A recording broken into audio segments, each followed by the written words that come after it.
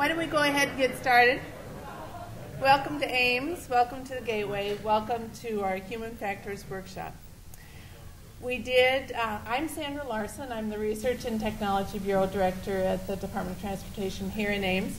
And I really appreciate your attendance and your participation today. The last time we had a Human Factors Workshop was in 2005, and we have a formal report from that. We do have copies of that report. You can get them certainly electronically easily from us, but we do have printed copies if you have not seen that or want to review that. We will have another report from this day's sessions. We will include all the ideas that are shared today on the needs that we have in research in this area. But also we will have that report electronically. We will share that nationally. I have no doubt it will go beyond the borders of the United States also. We have a diverse group here today. I hope you get around and you have an opportunity to meet a lot of new people and hear a lot of new ideas. We will have an opening session where we kind of set the stage for what we're looking at here. I think very easily the best thing that I can tell you is we are looking to identify needs for research and human factors as related to transportation. I'd like to introduce our next speaker. Mark Lowe is our Motor Vehicle Division Director. And really this workshop came about as a conversation between Mark and his staff and the staff in the Research Bureau. So here's Mark Lowe. Sandra and Shashi asked me to talk a little bit about context and objectives. I thought, what is the context, what we're hearing? I'm glad to hear Sandra mention the diversity of the group because, I've only been motor vehicle director for about 6 months, a little over 6 months. And before that, I was general counsel for the DOT for about a year. And before that, I was in private practice as an attorney for 15 years. And what kind of context do we bring to this with that diverse group? I have one perspective from that. I think you folks have a lot of other perspectives. We all have different perspectives to share from the diversity that we have. So from that, I think what we're trying to do is get that sharing going and cross-reference our diversity and our experiences and perspectives and that kind of thing. So getting back to just sharing some of my perspective, it's really interesting to me when people talk about distracted driving, and it's been extremely, there's been a lot of attention paid to it in the last couple of years. But when I look back at the lawsuits that we've handled, the accidents we've handled, distracted driving is so much a part of all of those, all of the rear-end collisions and the reasons that somebody didn't see something that was plainly in front of them. Although most people won't admit it, there was some factor of distracted driving there. It was always interesting to me when somebody would run right into something that was in plain sight of them. If you were to ask them in deposition what they were doing, their hands were on the wheel exactly as they were told. They were always driving within the speed limit. The radio wasn't on. They were never eating anything. They didn't have anything in their hands. They weren't on a cell phone. They didn't have a soda. We know those things aren't true. So distracted driving is all around us. Some of the things we talk about now with cell phones and texts, I think, are more ubiquitous. They're more pressing. They're more clearly factors of distracted driving. But certainly what we've seen is that distracted driving has been a continuous thing, at least in the 15 years that I was doing personal injury litigation. But I looked at our agenda today, and we looked at older drivers, younger drivers, drinking drivers, people who've exhibited poor judgment. We certainly saw all of those things on a continual basis.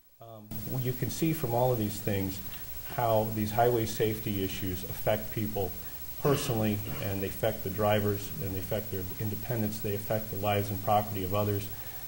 They affect really our whole social well-being because all of these folks who've been injured and damaged all had opportunities to be productive and healthy persons. So I think the real charge is, all of us are affecting and improving these things, and what a great and important thing that is, and what a reason to get charged up about what we're doing today. So thank you very much.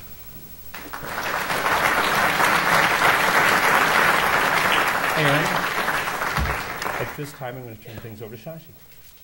Good morning. Thank you, Mark and Sandra. I'm Shashi Nambisan, Director of InTrans. I just wanted to point out a few things, say a few comments, and then give you some things about the program today. First of all, welcome on behalf of the Iowa State University and the Institute for Transportation. We are now known as InTrans, formerly known as CTRE. And we appreciate all of you making the time, giving up a lot of your time to be here with us to address this important topic, as Mark just said, to address ways in which we can enhance safety on roadways, looking at it from a human factors perspective, and what might be research opportunities and challenges, and how might we go about addressing them. That's the ultimate outcome that we're looking for at the end of the day today. Dan is the director of the Human Factors and Vehicle Safety Research Program at the University of Iowa.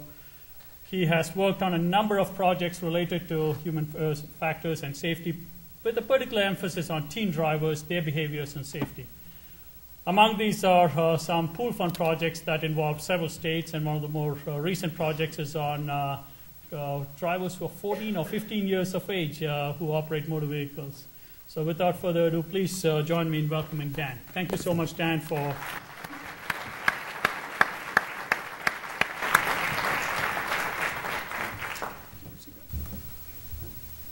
So what I'm going to talk about today is some of our teen driving work, which I think is very relevant to what we're going to be talking about today.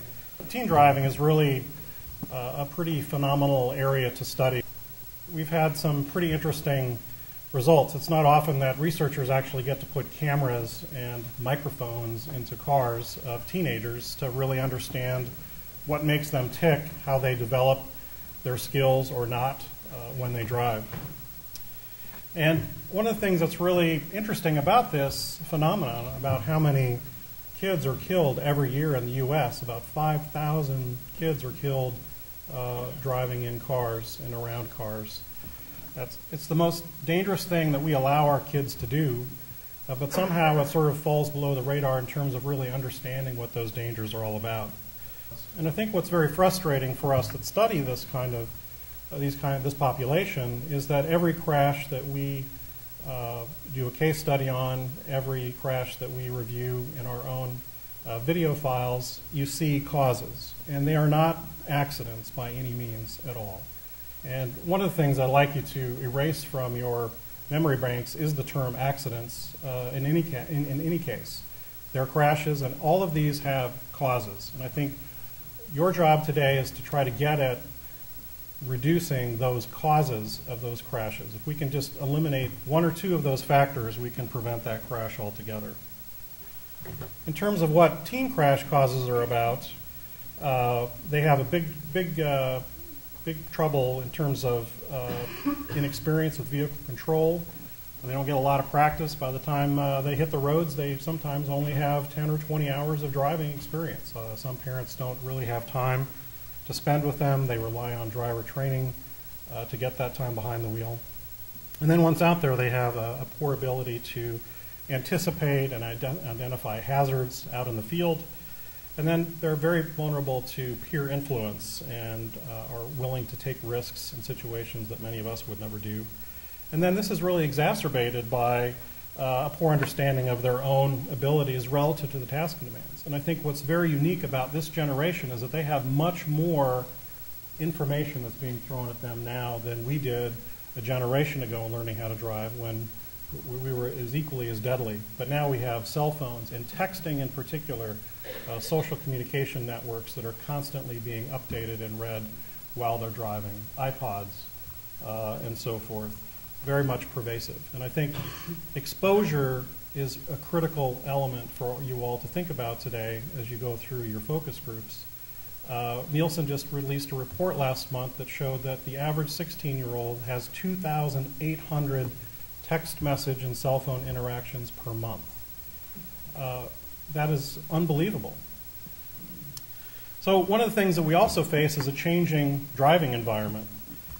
In rural states like Iowa, we've consolidated many schools. 30 years ago, we had a number of schools spread out in a county. Now we consolidate into one feeder school, which means more driving and more exposure. Again, more exposure to high-speed roadways, more exposure to gravel roads getting to school. In the study we did at Clear Creek Amana High School 2 years ago in Tiffin, Iowa, which is a rural school, the average daily drive of each of our drivers was 40 miles a day. So stunning exposure out there. Among the urban and suburban drivers, the complexity of the intra-city freeway networks in terms of merging on, merging off, very complex, quick action required type driving is out there, and that's very different. And again, a generation ago, we had one major freeway coming through town, a few major entrants and exits, and largely suburban driving was done on lower class streets. And again, texting and cell phone communication is very much alive in that context. So if you imagine a teenager is sending 100 text messages a day, sending and receiving 100 messages a day, the amount of time out of class time they have is relegated really to the time they are in the car. So it's pretty intense. So some of the research, too, that we're looking at that's quite compelling is that we see that the more passengers on board a car, the higher probability of a crash. If you get 5 or 6 kids in a car, you have an enormous confluence of issues that are going to come together and likely result in some kind of incident or crash. Most crashes occur before midnight, between 9 and midnight. That's when most kids are out on the road. While we see a lot of fatalities after midnight, most crashes are occurring between 9 and midnight. And the first 6 months is clearly the most dangerous among this population. But the good news is that enhanced graduate driver's licensing programs are showing very positive results. North Carolina, last year Kansas just enhanced theirs in a very nice program. And we hope this year we will be able to enhance Iowa's GDL system. And we're ready this time. We have lots more data under our arms that we're going to march into Des Moines and present that I think will be even more compelling than the last time we were able to go and visit. So one thing I want to kind of share with you briefly here today is one technology that we think is part of the answer. And one of the things that we want to do is mentor kids, have parents be able to mentor their kids after they begin independent licensing. There are a number of monitoring technologies out there, GPS tracking systems, GPS fences, systems that will let you know where your child is at any moment of the day, how fast they're going, all those things. But we want to concentrate on technologies that help them learn how to drive better. And one of those technologies is called event-triggered video, because in our role, and frequently in the university, we're placed in sort of the chain of product design. And we know that successful design requires high user acceptance. So on the front end of these kinds of projects, we want to make sure that that's something that's not going to hold up implementation later on. And in this case, the intervention itself is more important than the technology. So, and then finally, we want to really enhance learning for the long term. So event-triggered video gives us an additional element of context of when a safety error occurs. And this is really important. If you have a black box, there is no context. And so we know that teenagers are pretty good at self-rationalizing. They tell their parents, well, gee, everybody does that. I had to go 80 miles an hour because that's how fast the traffic was going. They can come up with all sorts of things. But we can provide teachable moments, and what we call sort of the good, the bad, and you almost died.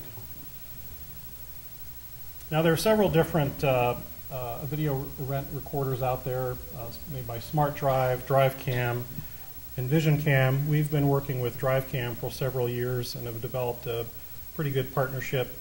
They essentially, these type of systems record in your car. They're on, I should say, not record. They're on 24 hours a day, even while they're sitting in your garage, but they don't record until you have an exceedance, and that is an abrupt braking or steering event that occurs. Then it goes back in time, much like you can with your TiVo or digital video recorder, and take a look at what actually caused that event. The driver then gets a blinking light that says the system has recorded an event, and then that light will usually stay red until it's downloaded.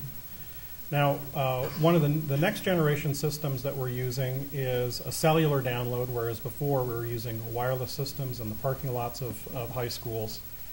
And now we are also able to capture exact location, lat long, and speed during the event. And this is quite exciting, and I'm not sure how well this is going to show up, but what essentially we see is a view inside the vehicle, what you see there on the left. You can see our drivers here, perhaps not from the back of the room, are not wearing their safety belts. We can see the road ahead, and we can then plot the actual acceleration of the vehicle. That's what you see, the red and blue. Then we can provide a narrative of what caused the event. And then what we see here, we actually know the exact speed across the 12-second event. We get 12 seconds of video, 8 seconds before and 4 seconds after the triggering event. And we have the latitude and longitude of that as well. And so adding additional context, we actually now can place this as automatically as presented the exact location of that trigger. And those of you that are roadway designers, this really becomes a really interesting context of where errors occur. So if this one young woman is about to take a sharp curve to the left and is going too fast, we can go back and take a look at what the roadway markings are about, what the shoulders are about. There's a lot of really interesting contextual information that's added to this. To give you an example of what some of these events look like, some of these are quite graphic, but they're also very instructive.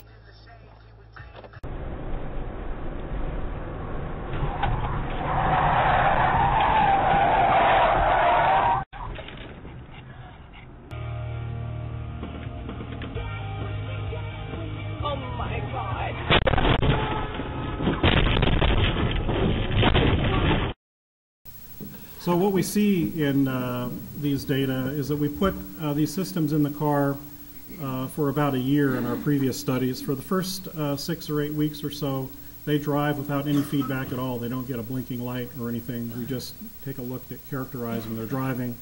And after that 6 or 8 week period, we turn on the feedback, and that is the form of the blinking light when it triggers, and we send home a weekly report card that shows how many events they triggered relative to their peer group. So immediately the parent and the teen can see where they fit among their teens. We also show how often they had their safety belt on during these events, as well as passenger safety belt as well. Now the next study that we're doing is called the Million Mile Study, which is a group of 14-year-old drivers, 14-and-a-half-year-old drivers, school permit operators here in Iowa. We have the first control condition that we've ever done, and that means that one group will have the system and get the feedback every week, and the other group gets no feedback at all during the entire project. So we can really take a look at maturation effects over the course of the 6 months that they're in the car. And then we're also looking at a group, another cohort of 16-year-olds, newly licensed 16-year-olds that are both have not had the school permit and ones that have had that school permit as well. So we'll have 90 drivers in that design, again split by a control group. So right now we have 10 systems installed. We're installing 10 more in November and December. We're very much in the data processing and coding and starting our weekly reports for that project. We're also looking for funding actually as we speak to look at doing what we want to call the 100 crash study. We have 50 crashes right now that we've been able to obtain to really take a very detailed look at what all the different crash causes are among the videos, some of those that I shared here earlier. We'd like to develop an interdisciplinary team to code these, from traumatology folks to roadway engineers, traffic engineers, try to really put together a comprehensive team because every specialty looks at these videos and they see something different. One of the things that we do in teaching human factors engineering that's always a great challenge, and you've no doubt come across many products that you just cannot figure out how they were ever designed. And so we have a saying in human factors, and that is, know thy user, and you are not thy user. And what that is essentially is try to understand why people, how other people operate, not yourselves, and I'm not saying you in particular, but this is an important thing to think about as you think about other ideas. Because I think we're really blessed with a group of very smart, innovative people today, and we're going to be able to come up with some interesting outcomes. Thank you very much.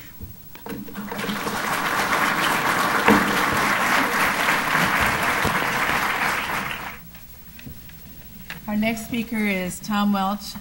For those of you who have the opportunity to travel outside Iowa and participate in these kinds of discussions, you will quickly learn we are blessed to have Tom Welch working in the Iowa DOT here. Thank you, Tom. It reinforces what some of this national studies have been showing on causation of crashes. Rarely is the roadway a contributing factor or even a major factor on fatal crashes. The driver behavior is a major factor in almost 2/3 of all fatal crashes. It is a contributing factor over 90% of the fatal crashes. The roadway is a major factor in less than 5%, a contributing factor, in a very, very small percentage. So the challenge to us engineers is what can we do? And we could build straight, flat roadways in Iowa with perfect sight distances, and there'd still be a high number of the fatalities that are occurring in Iowa continuing to occur. So what we try to do in our profession is to provide a forgiving environment. It is inevitable that there's going to be bad judgment, there's going to be driver error, and what we're going to try to do in our profession, the best that we can do in our profession, is to provide that forgiving environment so that if you do make that mistake, that you hopefully can recover from that. So I'm just going to show you some of the more recent innovative engineering strategies. I could talk here for an hour about all the different engineering strategies we could do and have done, but things that are becoming more popular across the country that other states have taken the lead on or discovered and we're implementing here in the other states. As you're beginning to see in Iowa, and if you've been to Missouri, you've seen hundreds of miles of cable median. More distracted drivers, more people going out in those winter weather conditions and bad conditions, insisting that they can drive and going off of the medians and going across the medians and causing head-on crashes and fatalities. Distracted driving, we're going to see much more of that. We're just getting the touch of the iceberg. That generation of drivers who insisted and are addicted to text messaging is just entering our driving environment. And we're going to see a dramatic increase, I think, in cross-centerline head-on crashes. States such as Michigan and Missouri are saying we're not waiting. Michigan's DOT's chief engineers told all the district engineers, you shall install centerline rumble strips on every two-lane highway in the state of Michigan, regardless of the pavement condition. I don't care what it does to that centerline joint within the next 2 years. Missouri has put in thousands of miles of this. We've put in several miles in Iowa. We will be putting in more miles, more driven by crash history at this point. But I think you'll see this being a very common application, again, to try to mitigate that distracted driving issue that is out there. We know that not only younger drivers, but drivers my age and older have a very high difficulty of crossing and making left-hand turns at high-speed, multi-lane roadways, the expressway systems. Iowa is one of 20 states that's built hundreds and hundreds of miles of roadways that look like interstates except without the interchanges. North Carolina, Maryland's taken the lead on this, is building what was called J-turns that prohibit you from going straight across or making a left turn.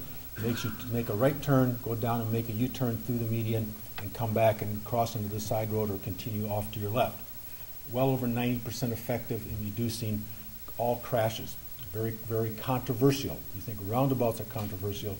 Try to go out in the public in Iowa and explain we're going to build a J-turn. The paved shoulders, have been out there for a long time. We started putting rumble strips out on the interstates, saw how they're very effective, other states did. Now other states are applying that on all their two-lane roadways, more of the two-lane roadways, including Iowa, is finally putting paved shoulders. I think we're the last state in the country to put in paved shoulders. But again, you see in the center there, what Missouri did is Mississippi actually took the one step further. Mississippi, they get a lot of rain. When you get rain, the rain covers the pavement marking. Pavement marking is consisted of not only paint, but glass beads. And it is with your headlights that reflect off that glass bead that makes that pavement marking really show up at night. You put water over that, a little bit of rain, you don't get that reflectivity, you end up driving in a black hole. When you've paved the shoulders, you've paved the roadway all black, you essentially are driving in a black hole oftentimes. So Mississippi came up with the idea Let's move the center line, edge line to the rumble strip, paints the vertical force, the water can't hide that, and you get very positive guidance at night in that area. And what's key is all these things we're talking about here are very relatively low cost. You start doing system-wide.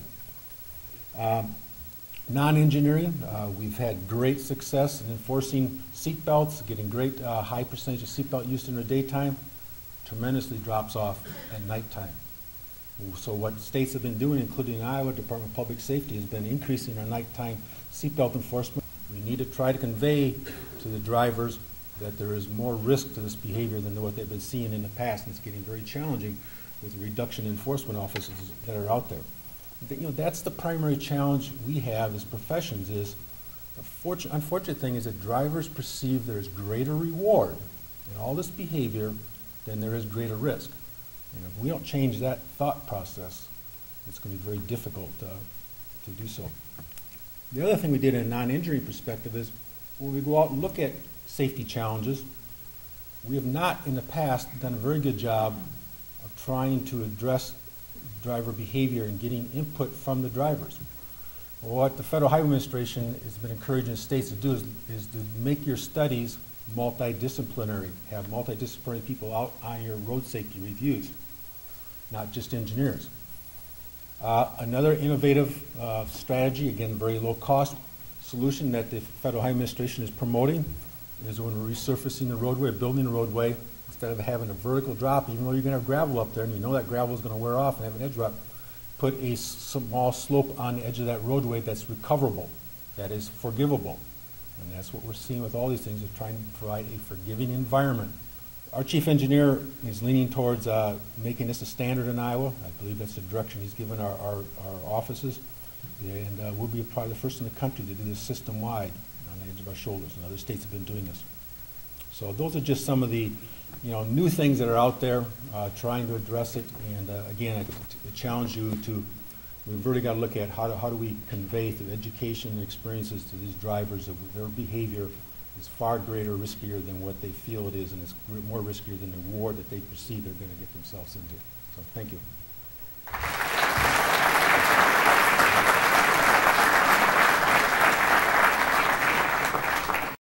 I would like to welcome next Essie Wagner with NHTSA, a wonderful person. I hope you all get a chance to meet with her today. She has a lot of experience and just a good friend.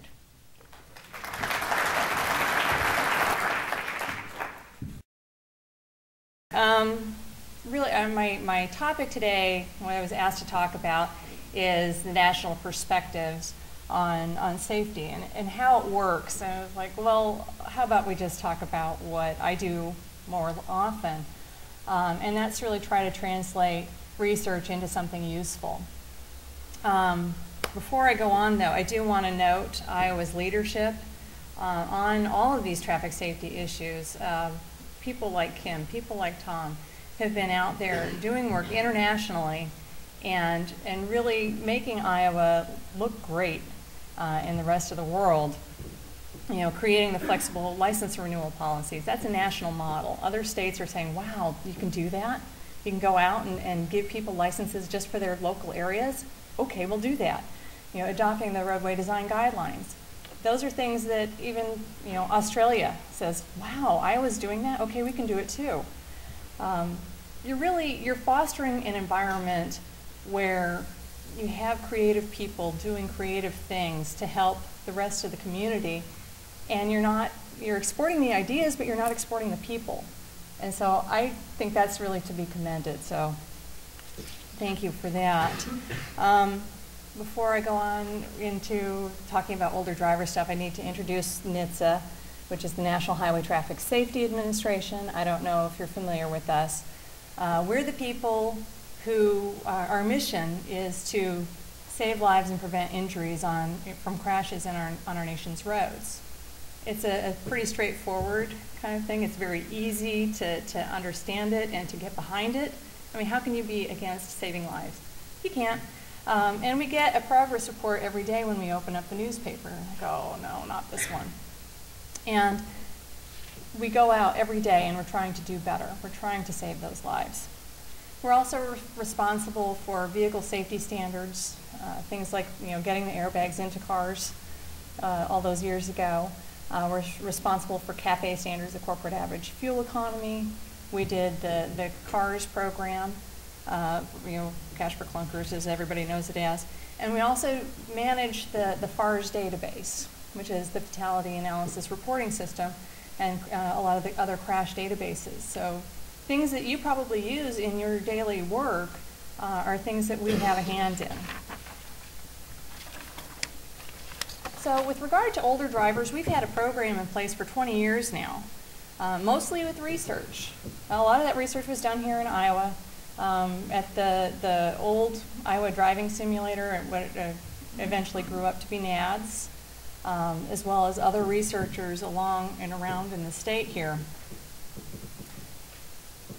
The reason that we got behind doing this kind of research is because we were sort of looking into the crystal ball of the future, saying, oh gosh, those baby boomers, in 20 years, they're going to be older drivers. We have to do something to address this issue. We have to get them off the road. Oh my gosh, what are we going to do? And then through doing our research, we realized that's not going to be effective. It's going to get a lot of people hating us. And by the way, it's not necessarily going to be the right thing to do. There are so many people who are capable of driving safely, so why don't we try to focus on the people who are at risk? So that was sort of where the research led us in the way. So we had these population pressures. We also have, in addition to the baby boomers changing, we saw that older people were living longer, and they were living healthier lives, so they're going to be out there on the roads. So we had that. We also saw there were some pressures, as we call it, from exposure. They're out there driving more, particularly the baby boomers. The women are going to be driving so much more than the earlier cohorts, like the older drivers, where the women were sitting in the passenger seat and the men were in the driver's seat.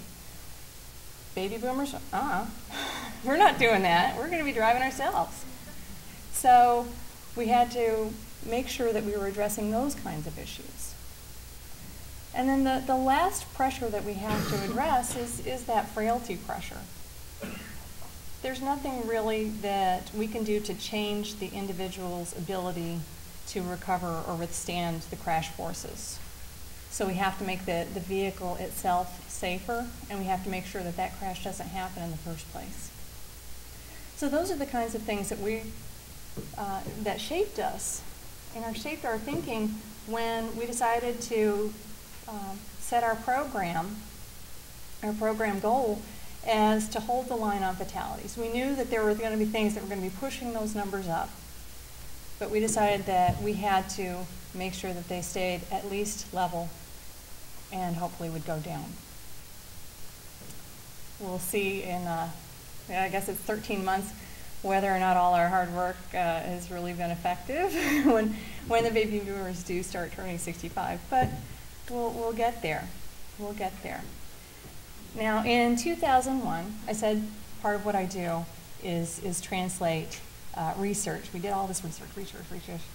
And I translate that into something useful. And it's really harder than you would think. It's like, well, okay, it's like I can take that report and take it off the shelf and say, okay, everybody do this. And then having people hear me is really not easy.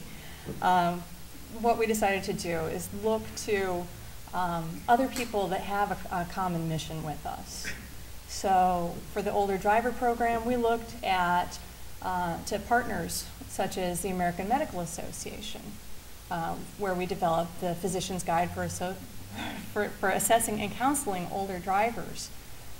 What we saw is we want to help physicians counsel their patients, and physicians were already identified as being important, legitimate, and listened to sources for good traffic safety information, but they had no idea what to say.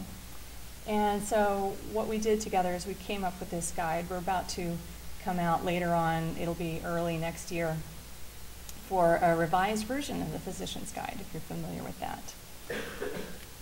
We've also established partnerships with the American Association on Aging and the American Occupational Therapy Association. Different people who have common mission to save lives and to educate their users on how to help people save lives and to continue staying out there and being active and involved in the community, but doing it safely. So the important thing to remember is that we always, always, always have a foundation in research. Research tells us where to go. We can't, we're like, oh yeah, let's go ahead and do a program on X. And no, we can't do that. We have to have some evidence basis for what we're doing. There's a lot of what Dan was talking about there. One of the programs, one of the projects, and this is what Kim alluded to that we worked together on for forever, was this right here, the Driver Fitness Medical Guidelines, which just came out. It says September, but it was October 2nd. I know, because I was jumping up and down when this came out.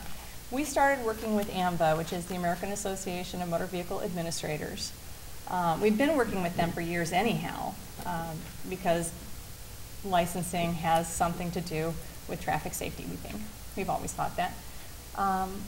Also, at the same time, our research was suggesting that it's not necessarily age, that it's abilities, it's functional ability that makes a person safe or unsafe. I mean, we know there are people at age 50 that have early stage dementia. We also know that there are people who are in their 80s who are running marathons. So we know it's not age, we know it's function. So yeah, 6 years ago we started this project. And it's sort of like herding cats. Getting the physicians to understand licensing, getting licensing to understand what the doctors were having to say. And we came up with an evidence-based guide for making licensing decisions. It's really a very useful tool. It has information on how you have to, as a DMV administrator, how you have to comply with the Americans with Disabilities Act. It sounds really benign, but it's really critically important. I'm sure you understand completely. You don't want to have people arguing with you over what you're doing. You want to actually have to show them, have to have them demonstrate that they are safe as drivers. Seems reasonable in terms of that. And we learned through the process that those are the ways that we have to do it. It has information for the driver licensing administrators on making outreach and communications with the other people, people with the, MS, people with diabetes, people with dementia. Do outreach for those individuals. Say, these are the things that we expect of you. Also for physicians. So if you make a referral to us, this is what we're going to need to have from you. The other thing that it includes is sort of the dissenting opinions. You try to come to consensus on these things.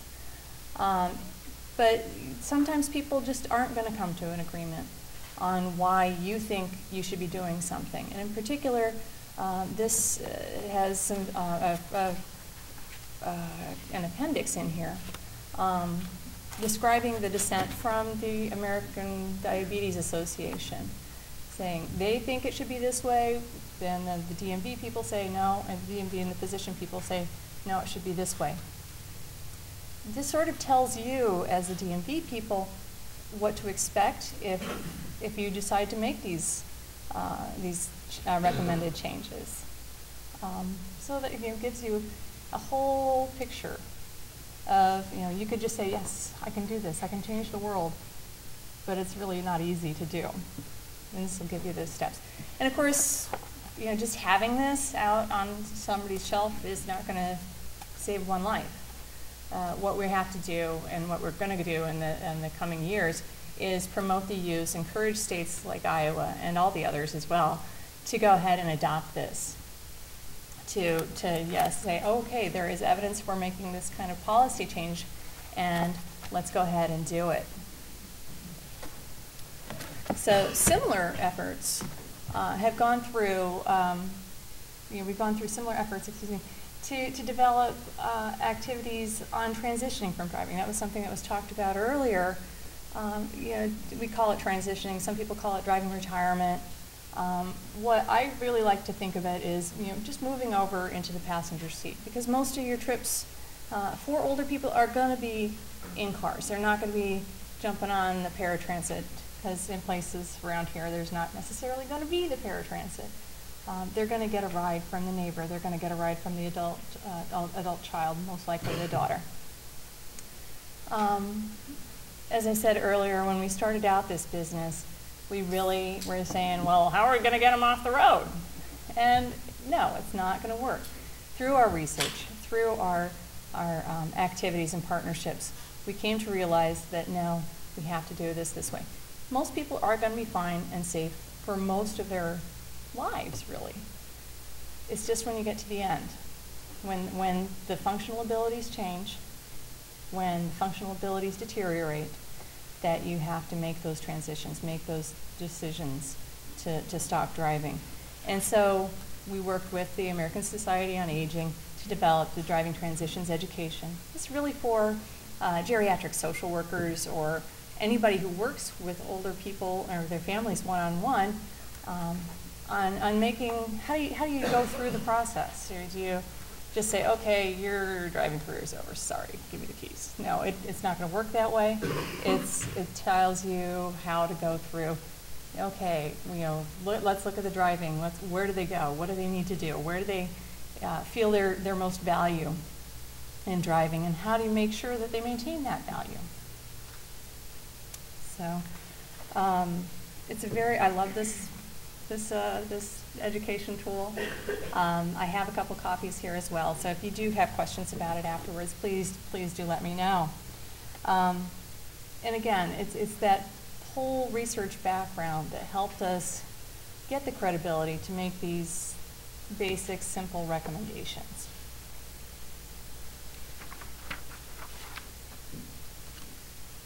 Now that we've gotten these tools out, our aim is really to go into some of the harder issues. Where our future has us going is going to be more into this transitions world and more into the dementia world. Because, one, there's really probably inadequate research in those areas. But there's also, those are the areas that are the thorniest, things that the families and judiciary and licensing have the most challenges facing. They don't understand how to do it, so it's easy. I don't think it's ever going to be easy, particularly with dementia, because there are good days and bad days, and there are days where people just, you know, they suddenly drop off the cliff for cognitive function. And since driver licensing only sees people, every year, if they're on a short cycle, you know, that's 364 other days that this person could be out there driving. And that can't rest on the shoulders of licensing. It needs to rest on the shoulders of families. It needs to go on to physicians and other social services people, as well as on law enforcement as our last resort. They need to understand how to act and how to change the behavior of that individual who's putting others at risk. Now, in terms of going forward with today's work, I want you to think about where are the gaps? Because these are the ways that we go about things at NHTSA on the national level too. Where are the gaps? What are we missing? What can we do? What's being done elsewhere that we can sort of tweak and make our own? Those are all good, and then like I said, our predictions are going to either come true or we're going to have to change things around when the baby boomers do start turning 65 next year. But so, you know, just what we have to do is first to look to the evidence, and that's, you know, based on this stuff that's in the back chapters of this guide that we have, the medical guidelines. There's a lot in there. It says, okay, what other things can we research? Where's the evidence kind of dicey? kind of dodgy. See what you can do to make that better. Look where others aren't necessarily looking. What other rocks can you pull up? In terms of older drivers, I mean, vision, we all know it's important, but there's not really any evidence that says what vision is, what level of vision is unsafe and what is safe. It astounds me to realize that. Parkinson's disease is another issue that we need to look at a little more closely. The next thing I really want you to do, in particular today, is make connections. I think everybody said this, all the speakers this morning. Talk to other people. We're stronger and we make better decisions when we have other voices involved. And for example, with this, with the driver fitness, we would never have been able to come up with as good a quality report if we hadn't had some of those really challenging people from Canada we'll talk about. They were, oh gosh, I love them to death, but oh, they were fun. And lastly, as a make something useful person, I want to encourage theft, and the law enforcement people can go like that. Just don't go reinventing the wheel. Don't do something that's exactly like what they're doing over in Missouri or Canada or something. At the same time that they're doing it, look at what they're doing, get the results, and say, okay, now it's mine. I'm going to make this an Iowa thing, or wherever it is that you're actually from. Take it back, but thieving is good, and the academics will say, oh no, we can't do. No, this is actually implementation, so you get to steal, and besides, it's easier. So. With that, I do want to thank you, and thank you for your time, and I look forward to a productive meeting. So thank you.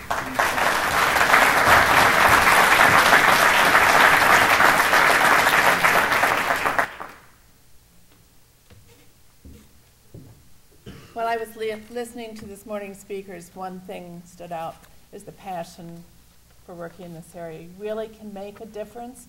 You all know that. That's why you're here. Look forward to looking at the results and listening in and participating in the breakout session. The rest of the day is yours. Please go forth and do good things. Thank you.